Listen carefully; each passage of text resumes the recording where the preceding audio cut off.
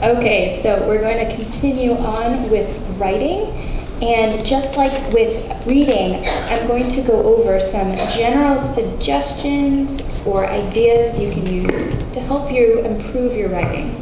네, 그래서 방금 전에 하신 것처럼 저도 여러분에게 일반적인 이제 팁 그리고 여러분이 어떻게 영어 능력을 좀 더 키우실 수 있는지를 알려드리도록 하겠습니다. Okay, so first, the idea here is to keep a daily journal about your life, your goals or dreams, really anything that interests you, current events, etc. 네, 첫 번째는 일기를 쓰시는 거예요. 일기. 일상생활이 되어도 좋고 꿈, 뭐 미래, 희망, 아니면 관심 있는 주제를 가지고 쓰셔도 좋고 그러니까 계속 쓰시는 거죠. Okay, next, to practice your writing some, you can go online. There are lots of different websites that will give you topics to write about, etc. Or you could also get a grammar workbook. They often have writing exercises in them. 네, 두 번째는 온라인에서 이렇게 여러 가지 글쓰기를 연습해 볼 수 있는 그런 데가 많아요. 여러분이 주제를 던져주면 그거에 대해서 여러분이 글쓰기 연습을 해보시는 거죠. 그렇게 해도 되고 문법 책에도 보시면 네, 글쓰기를 할 수 있는 그런 부분들이 있어요. 그런 걸 적극 활용하시면 좋습니다. Okay, so now let's pretend you've actually written something. Now what do you do? 네, 자 그럼 여러분이 뭔가를 썼다고 가정을 해봅시다. 글쓰기를 했어요.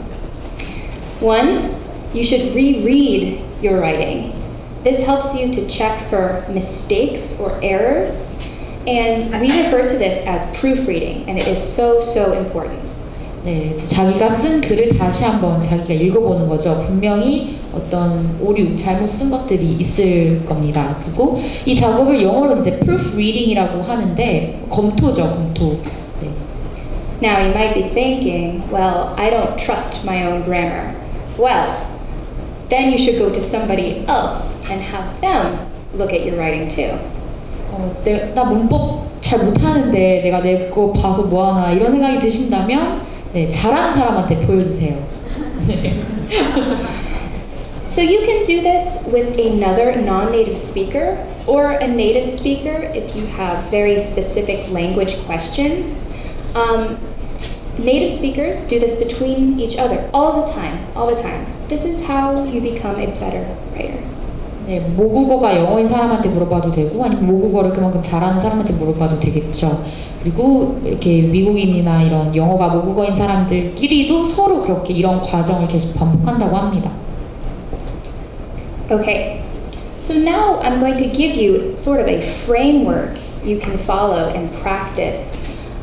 This is something we call the academic paragraph, and this is pretty much how we structure our paragraphs in universities in the United States.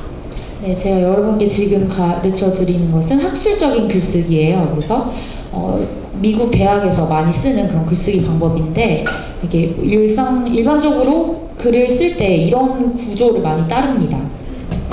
Okay, so first we have topic sentence. Basically, a topic sentence answers whatever topic you've been given to write about. 네, 그래서 첫 번째는 주제 문장, 핵심 아이디어가 있어야겠죠. 네. This is usually a more general answer, and in the topic sentence, you are expected to break it down, usually into about 3 main ideas. 네, 그래서 주제문은 일반적인 그런 문장들, 좀 더 쪼개서 구체적으로 이제 글을 쓸 수 있는 그런 폭넓은 그런 문장이 되겠습니다. Okay, so now if you have a topic sentence, you need to start explaining it. And to do this, you're going to start going into those 3 ideas in more detail. 그래서 일반적으로는 그 주제문에 대한 근거 뒷받침 주장을 한 3개 정도 만들어요. 그러면 이제 그 각 3개 문장이 생기고 그 안에 이제 예시를 넣고 그다음에 이제 글이 완성이 되는 겁니다. And to begin this process, you'll see I have a transition in square brackets. You should transition before you introduce your first idea, second idea, third idea. This signals to the reader that you are changing the pace here. You were changing to a different topic in a way. 네, 그리고 이 각 아이디어를 설명하실 때 중간에 그 시작할 때 전환을 시켜준다는 걸 신호를 해주는 그런 단어들 앞에 써주십니다. And you might have heard of some transitions. For example, for a first idea, you might say first, and then list the idea. Or if you're moving on to another idea, you might say in addition, etc. 네, 그래서 아마 여러 단어를 들어보셨을 것 같은데 가령 뭐 첫째, 둘째 이런 것들이 있을 수가 있겠고요. 뭐 나아가 이런 단어들도 이제 그 방향, 글의 방향을 알려주는 그런 단어들이 되겠습니다. Okay, so after that transition word, you introduce your idea, you explain it, but that's not enough. You also need to give an example to support that idea. 네, 물론 이런 단어들로 여러분이 글을 어떻게 흘러가겠다라는 걸 알려주실 수는 있지만 이거는 불충분하니까 그 안에 예시를 들어주시면 좀 더 확실해집니다. And oftentimes this is done by talking about personal experience or referring to professionals. Maybe you're referring to a text that you've read that supports your idea, something like that. 네, 그리고 그런 예시에는 여러분의 개인적인 그런 경험이 들어갈 수도 있고 아니면 여러분이 학술지에서 읽은 그런 권위 있는 그런 예시가 들어갈 수도 있겠습니다. Okay, so that's the process, and you follow this pattern a couple more times, depending on how many ideas you have. So for example, we have transition, second idea, example to support second idea, transition, explain third idea, give example, same thing. 네, 그래서 그 구조는 계속 반복을 하십니다. 주제, 그 문장, 그다음에 근거, 첫 번째 아이디어, 그다음에 그거에 대한 예시, 두 번째 아이디어, 그다음에 그거에 대한 예시, 세 번째 아이디어, 예시 이런 식으로 구조가 구성이 됩니다. 글쓰기가. Okay, and once you finish that, you don't want to leave the readers hanging. You want to wrap things up for them by concluding. 네, 근데 거기서 끝나는 게 아니죠. 이제 마지막 결론, 매증을 짓고 나서 끝나야겠죠. And an easy way to conclude is just to rephrase the topic sentence by using synonyms, similar words, or reordering the order of the words. 네, 그래서 결론을 지을 때에는 그 똑같은 문장을 주제문과 똑같은 문장을 사용하실 수가 있는데 그 구조를 조금 바꾸신다거나 아니면 동의어 같은 단어들, 비슷한 단어들을 사용해서 다시 한번 이렇게 약간 wrap up 한다고 하죠. 네, 그렇게 해서 마무리하시면 되겠습니다. Okay, so when I say academic paragraph, just think of 5 pieces, 5 parts. And with those 5 parts, what you can do is outline before you write. 네, 그리고 글쓰기를 하실 때 항상 이렇게 개요를 먼저 짜시는 게 좋습니다. And when I say outline, I mean take the ideas that you have already thought about and plug them in to this framework. That way you are organized and you can look at the outline when you start writing. It keeps you focused. 네, 그래서 글을 쓰실 때 네. 글 쓰실 때 이 기본적인 틀에다가 여러분이 미리 브레인스토밍을 해서 이제 가지고 계신 아이디어들을 다 이렇게 넣으시면 되겠습니다. Okay, so now it's your turn. 자, 이제 여러분이 실제로 해보실 시간이죠. On the next slide, we have about 9 different sentences that are not in the correct order. This is supposed to resemble an academic paragraph, but right now, it is just all over the place. The pieces are out of order, and it is your job to put them back in order. 네, 자 여러분이 하실 일은 여기 보시면 1번에서부터 9번까지 문장들이 있죠? 이게 하나의 문단이에요. 아까 방금 보신 그 포맷을 가져야 되는 문단인 거죠. 그러니까 지금 문장이 막 섞여 있어요. 그러니까 주제문, 그 다음에 뭐 근거 1, 그 다음에 예시 이런 식으로 여러분이 한번 찾아서 이거를 한 문단으로 한번 만들어 보세요. 번호를 그 순서대로 한번 나열해 보세요. Right, so you are looking for topic sentence, you are looking for idea 1, example, idea 2, example, idea 3, example, conclusion. That's the order this should be in. 네, 알아들으셨죠? 한번 해보도록 하겠습니다. Okay, just a reminder. This is what you're looking for. You can do this alone, with a partner, whatever you prefer. Just to give you a little background, this is about what good students do to be successful students. 네. 그래서 파트너랑 하셔도 되고 혼자 하셔도 되고 기본적인 아까 그 틀에 맞게 한번 구성을 해보세요. 전반적으로 이 글에 대한 정보를 드리자면 훌륭한 학생이 훌륭한 공부 습관을 가지고 있다. 뭐 이런 내용입니다. Okay, so now I'm going to give you a couple minutes. I want you to try and figure out the order here, and then we'll talk about it.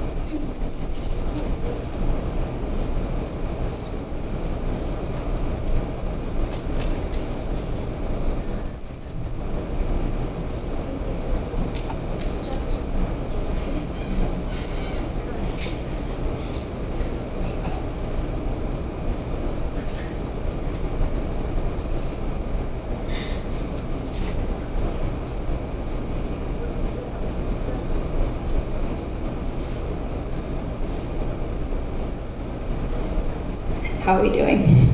네, 어떻게들 가시나요? Why don't we go ahead and talk about it? 네, 한번 볼까요? Even if you didn't finish, that's okay. I'm going to walk everybody through it. Okay, here are your answers. Check your answers. We have 1, 5, 4, 2, 7, 6, 8, 9, 3. This is the correct order. 네, 이렇게가 올바른 정답인 거죠, 정답. Now we helped you out. 1 is actually in the correct place. This is your topic sentence. Good students develop good study habits. This is a general idea, and that's why we know it's a topic sentence. 네, 그래서 첫 번째 문장이 결국 주제문이었죠. 훌륭한 학생에게는 훌륭한 공부 습관이 있다. Okay, and then what gives the second part away is the transition word, first. 네, 그 다음에는 이제 방향을 가르쳐주는 그 전환 단어. First라는 게 있죠, 첫째. So, based on this, we know that, okay, first, good students take good notes as they're reading, and also while they're in class. And we follow that with the example. For example, they date their note pages and number them. So we know that they're related to each other because of notes. 네, 그래서 보시면 첫 번째 그 아이디어가 보면 이 학생들이 공부를 할 때 뭐 수업 중간에도 이렇게 메모를 한다고 하죠. 그리고 나서 이걸 뒷받침하는 근거로 for example이 나왔는데 여기에는 자신이 메모한 게 언제였는지 날짜와 그다음에 이제 숫자까지도 이렇게 적어서 organize를 하는 거죠, 이것을. 그래서 이 노트라고 하는 것들이 연결되어 있는 게 보이시죠? 네. Okay, and now we look for another signal word. A second important study habit is to review their notes after each class. So we know that we have just moved on to the next idea. 네, 두 번째 보시면 second라는 말이 또 암시를 해주죠. 다음 아이디어입니다. 네, 그래서 두 번째는 학생들이 각 수업이 끝나면 복습을 한다고 하죠. 네, review. 그래서 또 밑에 또 예시로 들을 때 뭐 이렇게 복습을 하면서 교수님을 찾아가기도 하고 이렇게 열심히 공부하는 그런 아이디어가 계속 흘러가죠. Okay, and then of course now we're looking for an example to support that. And this one's a little harder because we don't have for example in front of it. But we do have after reviewing, which is like a transition in a way. They visit professors in office hours to ask questions. 네, 방금 이 문장에는 이렇게 for example 같이 뭔가 예시다라고 하는 그런 알려주는 그런 단어는 없었어요. 하지만 review라는 저 단어 하나 때문에 이게 같은 아이디어 밑에 속한 문장이구나 이것을 여러분이 판단하실 수가 있는 겁니다. And of course, we're looking at the context to give us a hint as to the order. And here we can see review, and here we see after reviewing. So we know they're related. 네, 그리고 보시면 2번 문장에는 review가 있고 7번 문장에는 after review라고 해서 검토 후 이렇게 나오죠. 네, 복습 후 이렇게 나오죠. 그래서 또 연결됐다는 걸 다시 한번 알 수 있습니다. Alright, and last but not least, we have the finally, which is a transition into the third and the last point. Finally, good students start early on assignments and avoid procrastination. 네, 그리고 마지막 아이디어. 훌륭한 학생들은 바로 전날 숙제를 막 하고 밤새고 이런 게 아니라 미리 준비를 다 해서 따다다 네, 한다고 하죠. And then we have some examples here, some more explanation of the third idea. When they write essays, they take time to brainstorm and do research. And then we have, after brainstorming, it is possible to revise their drafts. So this one kind of has two examples at the end. More explanation. 네, 그리고 세 번째 아이디어는 이제 brainstorming을 미리 한다는 거죠. 글쓰기 전에. 그렇게 하고 나서 다시 한번 자기가 쓴 것을 다시 한번 검토해보고 그런 시간을 갖는다고 합니다. Alright, and of course, in conclusion, gives away the conclusion. We know, okay, we're about to be done here. In conclusion, students with excellent study habits will get good grades and be successful, which is what every student wants, right? 네, 그리고 마지막 문장, 결론이죠. 확실히 아실 수 있죠. In conclusion이라고 나왔기 때문에 conclusion으로 말씀드리면 네, 이렇게 훌륭한 공부 습관을 가진 학생들은 당연히 좋은 성적을 거둘 것이고 당연히 성공적이겠죠. Alright, and just like reading, we have some more resources for you. I've split it into two categories. If you want more practice writing in general, plus more writing tips, there are these three websites that are just places to begin. And then if you're curious about how writing works in American universities specifically, you might check out the second two, or the bottom two. 네, 그래서 이렇게 링크가 있고 첫 번째는 여러분이 실제로 글쓰기를 연습해보고 싶거나 아니면 팁을 좀 이렇게 얻고 싶으실 때 들어가 보시면 이용할 거고요. 밑에 있는 두 개의 링크는 미국 대학교에서 실제로 어떻게 글쓰기를 하고 있는지 미국 대학교가 특별히 궁금하시다 하면 들어가서 보실 수 있으십니다. Alright, let's move on.